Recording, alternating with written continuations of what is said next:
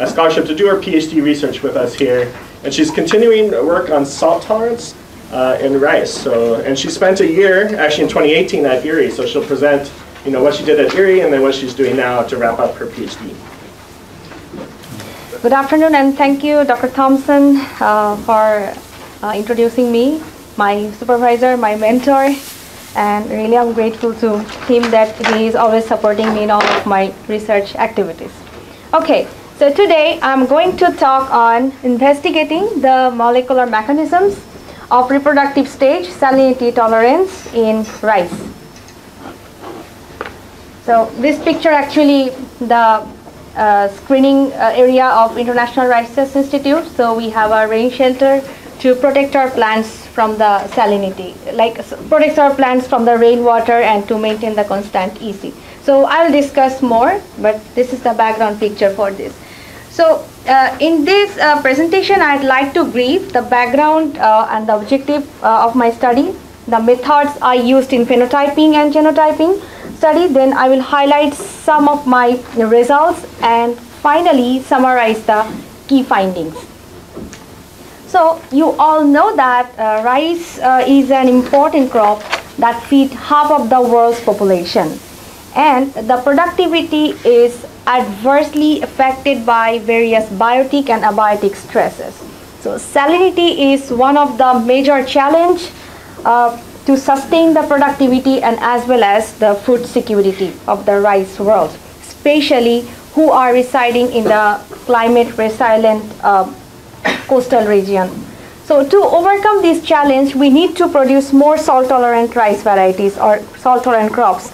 And my research is focused on more reproductive stage because it translates into grain yield. So sometimes we see that due to salinity, plants are growing well, but when you get going to harvest, nothing. So fertility, sterility is much more higher. So that's why my research is most focused on reproductive stage. But there are very few studies conducted at reproductive stage. That's why it is very, very urgent to develop salinity tolerance, particularly at this stage, to maintain the food security of the rice world.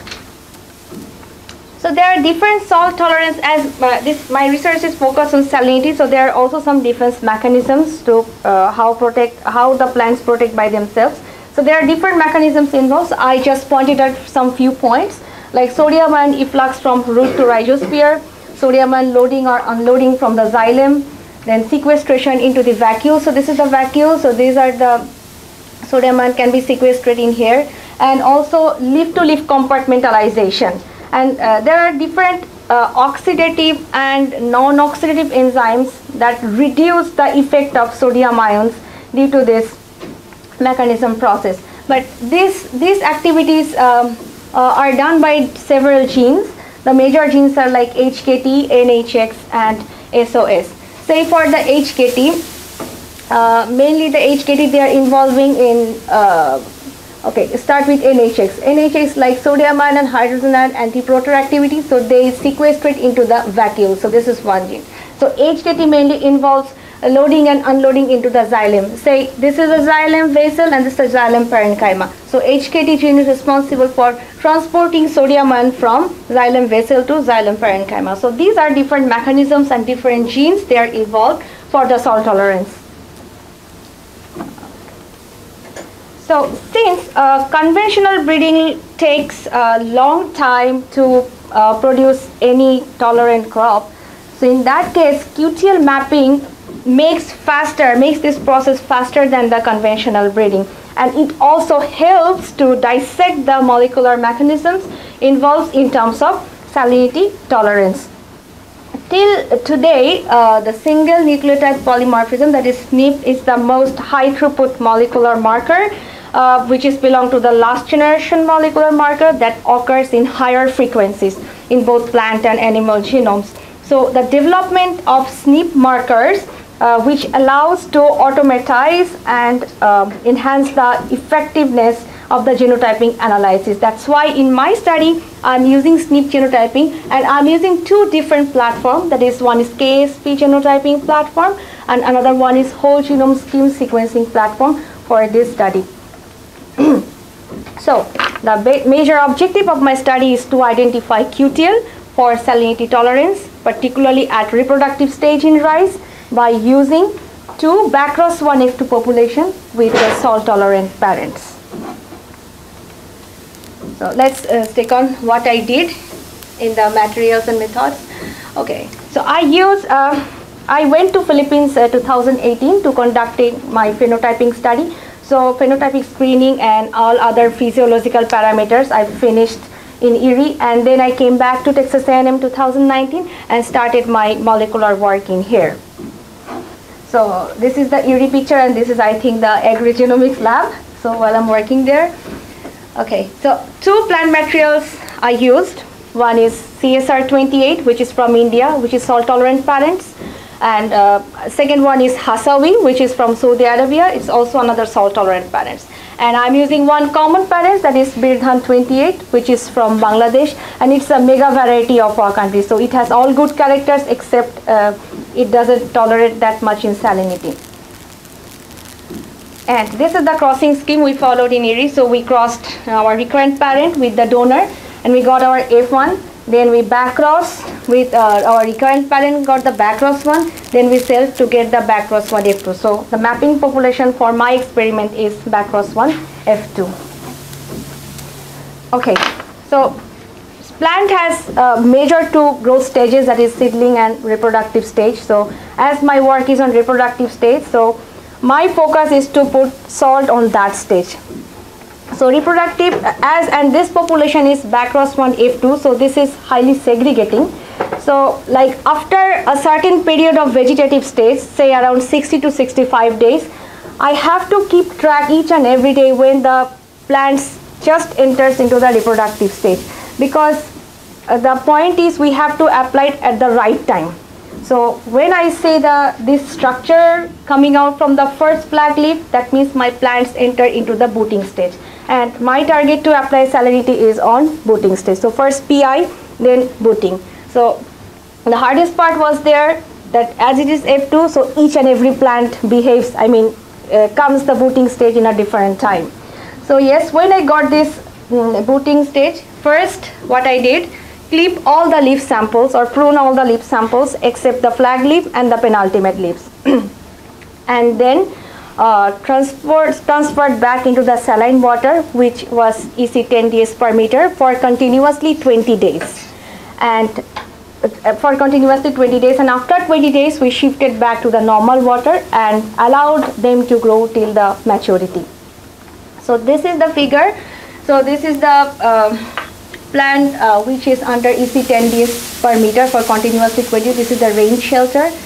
And after 20 days, we collect the first flag leaf for measuring the sodium ion and potassium ion concentration and their ratio, and wait till their maturity. And this is actually the salt tolerant plant, and this is a salt sensitive plant. There is nothing when it is highly affected, but there was really some good grains when this is actually tolerant plant after the leaf clipping also. So there was no scope to compartmentalize the salt to place on the older leaves. So with the leaf clipping and leaf pruning, it shows much more tolerant, but this has actually no grain. So this is the effect of the salinity. So this is the, and after that we did, when plants get mature, first we did the standard evaluation scoring, which was 13579, which is developed by Erie around 2013. So 1 stands for highly tolerant and 9 stands for highly sensitive. This is actually a visual scoring to define a plant. Okay, why this plant is salt tolerant and this plant is salt sensitive. It may vary, but it's actually a visual representation to define or identify a salt tolerant and salt sensitive plant.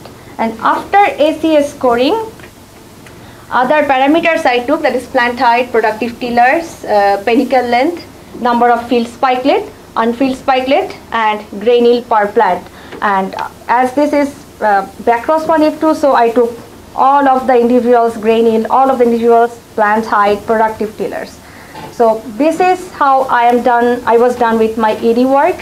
So basically collecting data and finish the screening of the two populations, CSR 28 and Biridhan 28, and Hasawi and Biridhan 28. So CSR 28 and Biridhan 28 I started in the first part of the year, like from March to August or February to August, and from the second part I did Hasawi and Biridhan 28.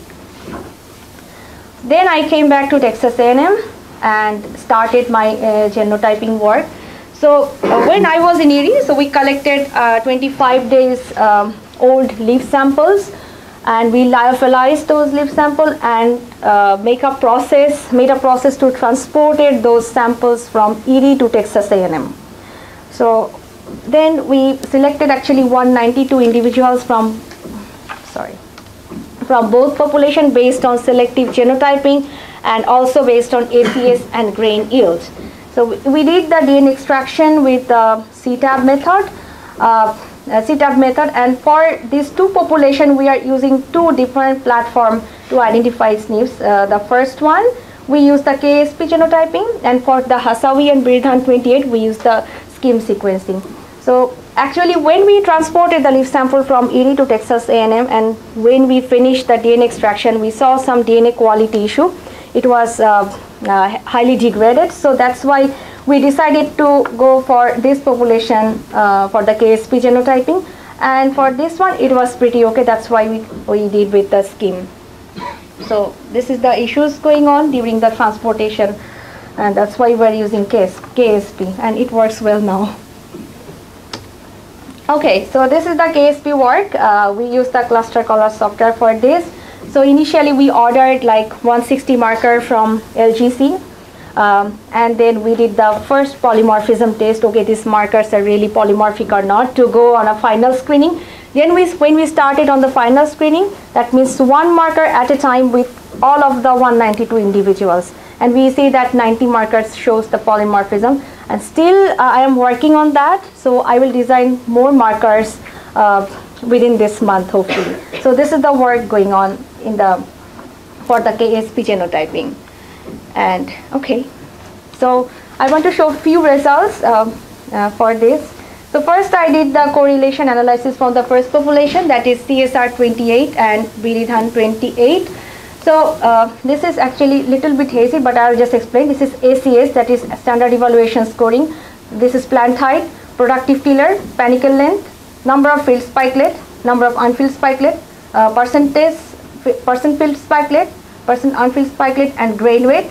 Finally sodium and potassium and concentration. So first we find very significant and negative correlation between ACS and grain yield. It is obvious because we know that according to my previous slide, 1 stands for tolerant, and 9 stands for sensitive. So yield higher means the score is lower. So that's why it shows like 76% around negative, but very significant between grain yield and ACS.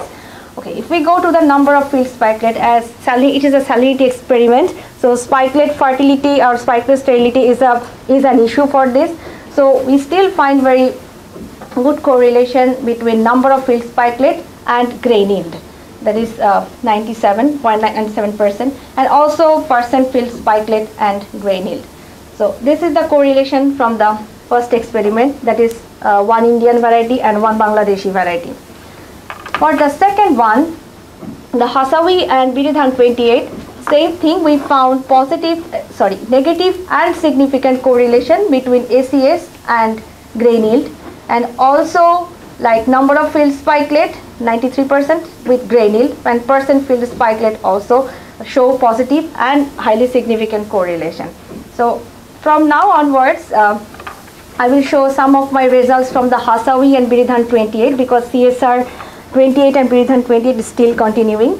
So if we see the genotypic frequency for this, so as this is a backcross 1 population, so the frequency from the parent B, that is recurrent parent, is much higher than those other population. Is around more than 0.8. So yes, and if we see the genetic map, so it is actually the physical position of the markers, and there are about 9,101 markers. So around 9,000 markers are distributed like in 12 chromosome, and these are the physical position of the chromosome. Basically, I got this data 2-3 days back, so I did the initial filtering and I'm using it, but I will filter it more and make it more clear. But this is a very initial data. That's just 2-3 days I'm working on that. So these are the 12 chromosome physical position of those markers. Okay, let's go to the QTL mapping. So after QTL mapping, I got very good QTL. Like LOD value is more than 20 for plant height. We all know, just let me phrase it, LOD value 3 is considered as a good QTL. So it means that 3 or beyond 3 is considered as a good QTL, or the location of the gene is present in those regions. So here in chromosome 1 we got LOD value is more than 20. So even also in the SD1, that is semi-dwarf gene, that also has that gene also present in chromosome, but present in chromosome 1. But this is my like 2-3 days work. I will search where is the location. If it is matched, then that will be a good result for this QTL. So okay, after plant height, I tried with number of field spikelet, and I got very good QTL in chromosome 2, that is around 7, and also in chromosome 1. So this is for the number of field spikelet, but yes, I have to clean more marker and filter more. And at last, I tried with grain yield. Grain yield also I found good QTL in chromosome 2, and also chromosome 1 also has good QTL, and another one is around chromosome 8. So but the lot value is higher in chromosome 2, so I considered this chromosome 2 may be a promising one, because grain yield, the number of field spikelet, both are present on chromosome 2. So with this, so I would like to point out, like yes, ACS is the initial indicator, and we found very good correlation between ACS and grain yield. Although it's a visual observation, sometimes it may vary, but it works for my experiment. So we can say yes, so this is salt tolerant plant and salt sensitive plant. Number 2, yield obviously is an ultimate stress indicator. Whatever the ACS is, we have to see the yield, because at the end we need food, so we need more production. So yield is the ultimate stress indicator. And from the QTL mapping, we saw that chromosome 2, it shows good QTL, like LOD value more than 6 for both number of field spikelet and grain yield. So we have to filter it out which markers are responsible for that, and obviously we will screen any other candidate regions are nearby on that position. So finally, those QTL with those markers hopefully could help to dissect the molecular mechanisms that will be involved in the salinity tolerance in rice, particularly at reproductive stage. So with this, I would like to thank Monsanto's Bichel Board of International Scholars Program for my funding, and International Rice Institute for the research support, Texas A&M AgriLife Research, and obviously the Texas A&M University, who really recruited me here as a PhD student. So with this, I'd like to acknowledge Dr. Edward Rangi. He's the program director of our Bichel Board of Program. Then Dr. Michael J. Thompson, my supervisor, my mentor, Ma'am Sefti, Dr. Sefti. So she is my co-supervisor of my dissertation program. Dr. Rathor Kirti and Dr. Lee Tarpley, my committee members, and Dr. R.K. Singh, he was the former ED scientist, but he is now working in Dubai in the biosaline org. And Dr. Robert Vaughn, actually we both are working in the KSP genotyping, and he is the one who is teaching me how to do the KSP genotyping, and not only teaching, he mainly helped me how to overcome the troubleshoots, which is more important. So I'm really thankful to him for his guidance. Dr. Shishin Wang for the bioinformatics analysis, and last but not the least, all of my lab mates who creates the favorable environment for doing this all work. And with this, thank you so much, and I'll be happy to answer any questions from the audience.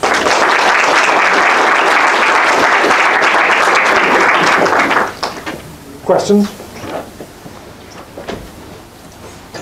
What's the normal range of salinity level that most rice cultivars can tolerate, and why do you choose 10 decimens as your treatment in your study? Okay. Thank you for your question. So his question is, what is the standard range of the salinity ECDS per EC and why I choose 10 ds per meter. Okay. So one thing I want to mention, if we compare with seawater, that is 50 ds and 10 ds, actually it's nothing. But in practical, when you have the high tide and low tide, so initially the soil contains around 10 to 15 ds per meter EC. I mean, I'm comparing with my country condition because I am from the coastal belt.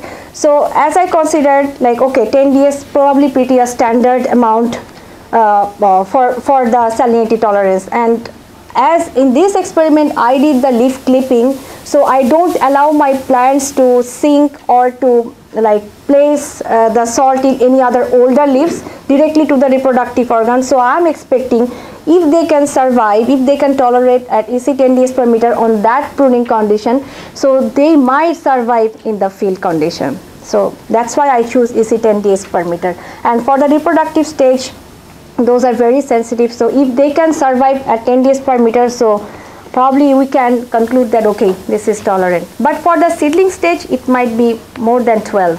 That's fine. Thank you. Next. So how does arsenic uptake correlate with salt tolerance? Again, I'm sorry. How does arsenic uptake correlate with salt tolerance? Are they tied together? Or are they Arsenic. Oh, arsenic. Yeah.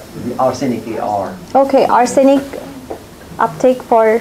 How does it relate to salt tolerance? Oh, okay. Oh. Never forget I don't know is the best answer. Sorry.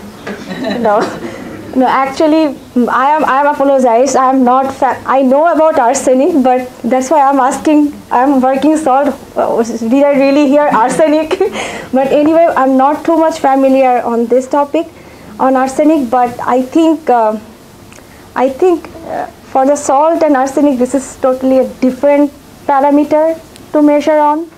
I think so, because I'm just focusing on the how plant can accumulate the salt and how they can tolerate, but not maybe the other parameters. So I'm not sure about this answer, but I'll be happy to get any comments. It's just sometimes when you talk about uptake of one thing,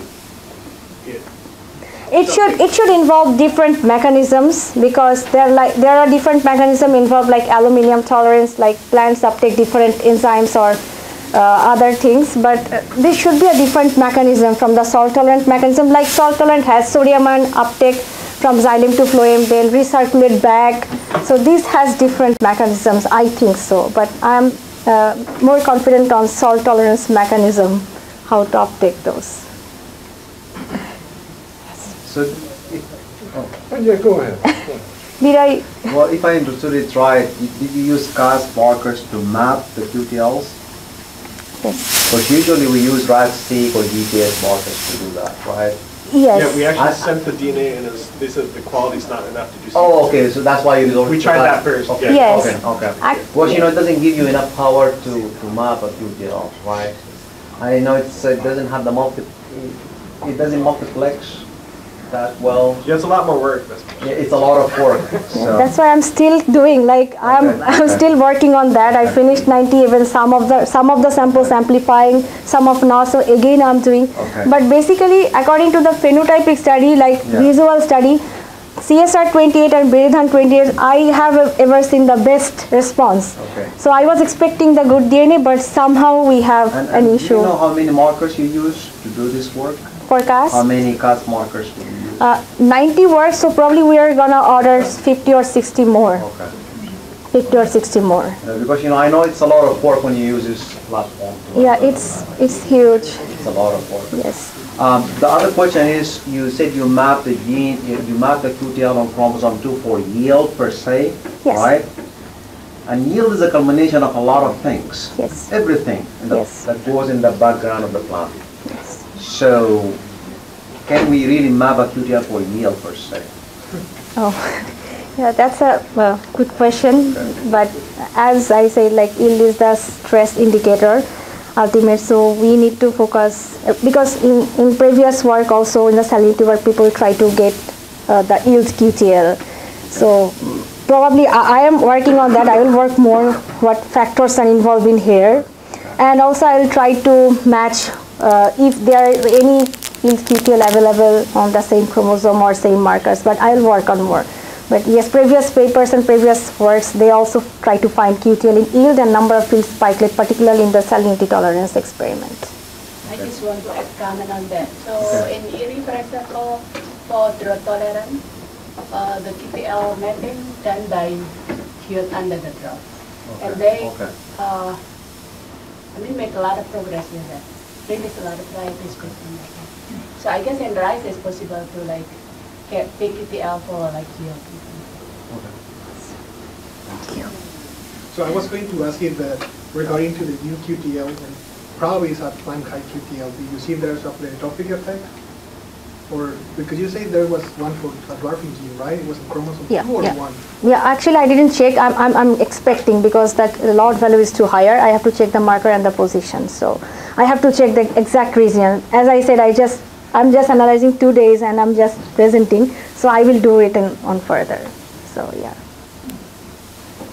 So in the coastal areas, is it normal to have water during reproductive stage that high up in the canopy? Yes, sometimes. Due to high tide and low tide, it sometimes happens. So that's why, but nowadays, like BD Bangladesh Rice Institute, they develop a lot of good varieties for salt tolerance, so they can survive. But still, yes, from the coastal zone I saw, due to high tide, it has salt, and low tide it goes, and it's like retains salt for a long time in the soil. Because normally the water is reduced quite much when it starts the flowering and. Yeah, that things happen. Yeah. So due to actually like the field which I have seen in my country, so when high tide came, this much water always be there, and then low tide it's gone. So that's how the plants grow in there. So but Biridhan 58, 47, they behave very well, and Biridhan 28 actually is a very good variety. That's why we're trying to see how can we incorporate the salt tolerance gene over there. Thank you. I wanted to ask you a question about your pruning of the plants. Do you think by removing the old leaves, you took away one of the plant's defense mechanisms to sequester the salt? And do you think you missed some QTL maybe that deal with sequestration of that? And do you think also pruning the plant, you damaged the plant tissue, so you kind of implied another stress that could kind of confound some of your... That's a good question. Actually, the flag, I said, like I cut all the leaf samples except the flag leaf and the penultimate leaves. So flag leaf is the reproductive, we said is the reproductive organ, like it provides 80% yield from there. So if we even cut the older leaves, that doesn't much affect the yield quality, or the, maybe it's not as a stress. It's a stress, but not as severe stress, like 20% or 10%, that's fine. So that's why we keep the flag leaf and penultimate leaf. Now second thing, if we cut the leaf samples, so directly when you put the salt, it will never get scope to what's good say, relocate or translocate or take place into other older leaves. Better, it will directly go to the reproductive organ. There is no sink. So that's why my objective is to cut the leaf samples which are really not necessary, which are really not responsible for the yield, or will not affect the yield. So we cut it. So salt will directly go to the reproductive organ. So it will not hamper any QTL things for this. Thank you. Other questions? General question, is salinity tolerance related or correlated to drought tolerance? No. No, these are two different, but some plants, yeah, some plants can tolerate salinity and some plants can tolerate drought together, but we cannot say that they are correlated. Like if one plant is salinity tolerant, we cannot define that, okay, this should be a drought tolerant. But some plants, like some wild plants, they are actually tending, okay, I am tolerant in salinity, I am tolerant in drought. But there is no correlation. I think so, but probably there is no correlation. So you mentioned in your presentation that during the transfer of the samples, some were degraded and resulted in bad quality of the DNA. So what would you do if you had to repeat it again? How would you address this issue? Best decision, transport DNA. No leaf samples, no lyophilized leaf sample, transport DNA, extract DNA, fresh leaf samples, and then transport. DNA will not degrade. I think although lyophilized leaf sample, they say it's not degraded, but it happens for me. So when I have this, when I extract this, when you see all of the samples are degraded or bad quality, it makes frustrating. But the good thing is we recover this through the KSP genotyping. But my best suggestion is to transport DNA. Other questions? All right, let's thank our speakers again.